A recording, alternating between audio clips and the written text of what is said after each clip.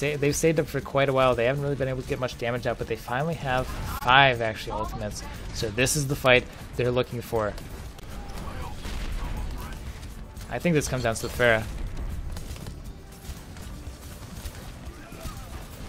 Ooh, Zen goes down. That's huge. Yeah, that is huge. All right, let's see what happens here. We're gonna push in. The Pharah is up above. The Earth Shatter hits. The Soldier doesn't do too much. The Mei Ultimate's gonna get a lot though. We don't have a Zarya to counter this, of course, on the red team, and we have the blue Whole Hog go out as well.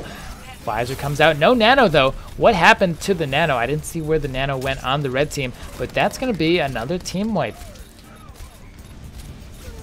And Dolan actually uses his ultimate. That's not gonna do too much.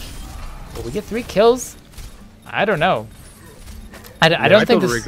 I don't think this is a fight. No, I don't think this is a fight.